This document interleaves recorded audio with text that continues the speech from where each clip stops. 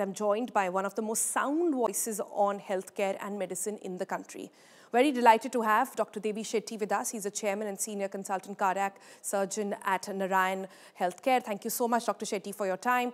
I have to start by saying this. We are doing our bit. Now, the Prime Minister has also stepped in. Doctors have been saying this for a while now. But how deep really is antibiotic resistance in the country? How often are you seeing it in your patients? It is very, very, very common. I have been doing cardiac surgery in India for more than 36 years. First 15 years, infection was never a problem. We used to give antibiotic just for a day after a major heart operation and nothing later. And any time when the condition of the patient deteriorated, we never thought it is due to infection or sepsis. Today, unfortunately, when any patient following any treatment deteriorates in the hospital, first diagnosis is sepsis or infection. It is a serious problem because most of the antibiotics have become useless for even common infections. It is a very serious situation and people should take charge and must start acting now. Otherwise, we will land in trouble. Right. But, Dr. Shetty, you know this better than I do, that India's, affordable, available healthcare is now being counterproductive. The fact that we don't reach out to a doctor, we just go to our local chemist, and often they are the ones who are prescribing. I'll give you an example. My mother was visiting in town and I called up the chemist to say that I need something for, cough. I just wanted some cough sills maybe just for a throat. And the chemist on the other hand is saying, why don't you give azithromycin because that's just going to cure it. Yes. It is very sad that we have reached that level, but at least now there is an awareness and I hope all these antibiotics are prescribed only on doctor's prescription, and it's not difficult to monitor. Today, no pharmacist is expected to give any medicine without the doctor's prescription. And more than a regulation, it is the people who should be aware about the harmful effect of antibiotics. Yes. Yes. Dr. Shetty, another way in which antibiotics get into our system is through poultry. We recently had a massive egg issue in the country. I don't think people understand that antibiotics which are administered on cows, from where we get our milk, paneer, cheese and the rest of it, all our dairy products, or chickens and hens where we get our eggs and again poultry from, or non-veg, etc. That also harms our system in a way that we can't help, in a way where citizen awareness can't help either. Could you explain to our viewers simply how it actually enters the system and why it matters? See, the poultry business, if the chickens are given antibiotics, their weight will increase dramatically, giving more return on investment for the poultry farmers. So, antibiotic consumption in poultry and animal husbandry is significantly higher than its utilization in the real patient care. This is a big problem. It used to be the problem in Europe and most of the developed countries. Now they have really clamped down on all these utilization of antibiotic in poultry farming. So it's a time for our government also start monitoring the utilization of these very dangerous antibiotic in farming. It's very easy. You have to just check the meat and look at the antibiotic content, and that will give a very clear picture.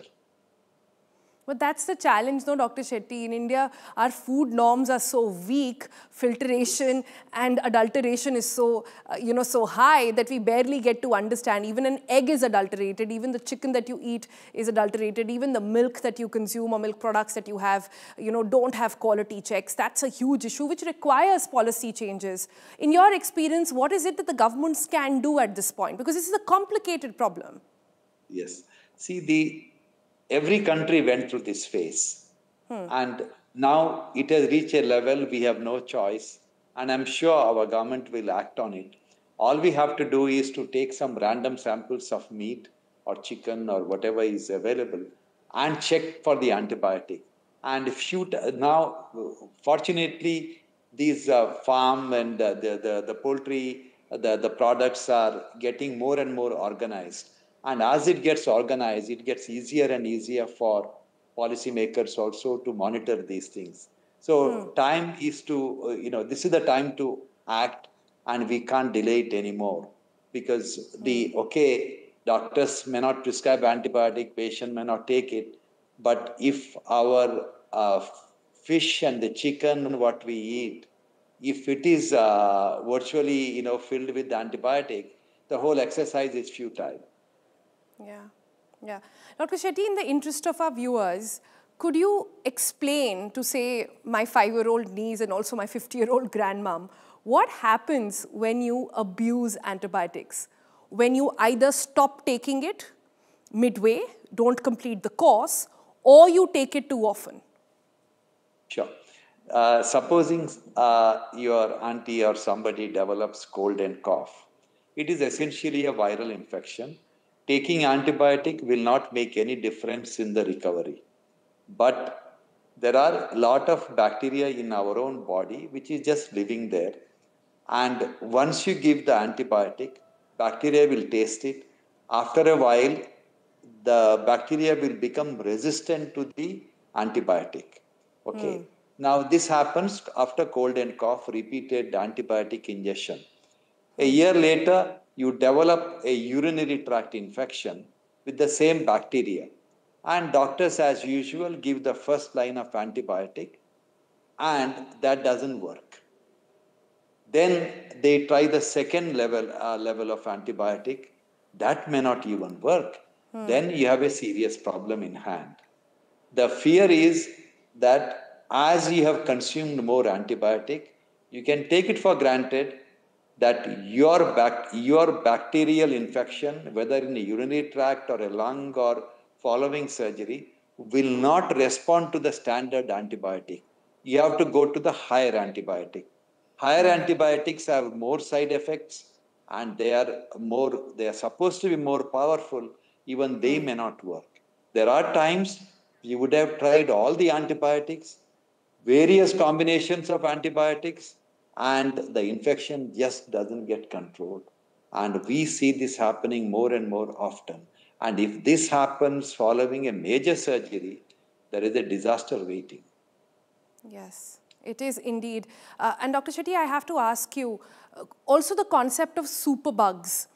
Like I said, we know about it pretty well, but if you had to explain it to our audiences to get this concept of superbugs, how they develop and why India is now having to make even more powerful antibiotics with, like any medicine, even more powerful side effects, that will have to come into picture if this problem is not sorted. See, the first thing is about making antibiotic.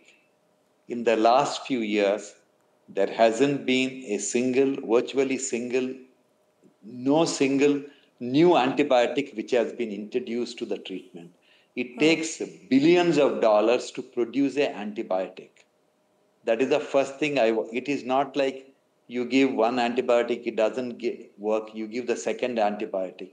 There are only limited number of antibiotics for the last maybe 10 years. No new antibiotic has been added. And worst thing is, there aren't that many new antibiotics in the pipeline to reassure ourselves, okay, we go through this problem, but soon there will be new antibiotic coming. Nothing is coming, because it is very, very expensive to develop this, and the pipeline has virtually exhausted. That is the first thing. The superbug is a bacteria which is resistant to virtually every known antibiotic. And these are becoming rampant. And God forbid, if you get infection with those superbugs, very, very, very hard to control it. Got it. Dr. Shetty, thank you so much for your time. Thank you so much for explaining this to us. We really hope voices like yours, that of the Prime Minister as well, are able to get through. But like we discussed, it's not just about changing habits. We need systemic changes as well. We need policy changes and better vigilance on ground, especially when it comes to poultry, etc., for us to actually, get some of that immunity back and avoid further abuse. Thank you so much for your time. Thank you. Thank you. Thank you.